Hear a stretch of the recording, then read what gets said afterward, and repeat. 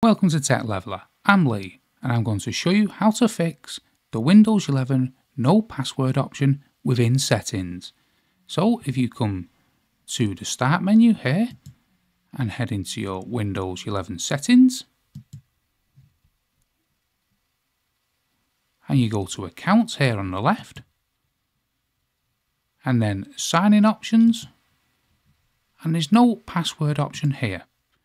If that's the case, what you need to do is come back into the main account and select your information here at the top.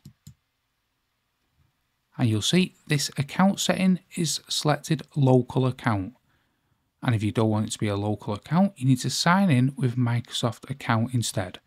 Now, if you don't see the password, you will be signed in. And the only way of seeing that password is signing out of your Microsoft account. And then you'll be able to add a password to your account. It's a bit annoying, however, that's the only workaround I've found currently. So if you want the password option here, then that's how you do it. I hope you found that video helpful. If you did, smash the like, smash the subscribe, and thank you for watching.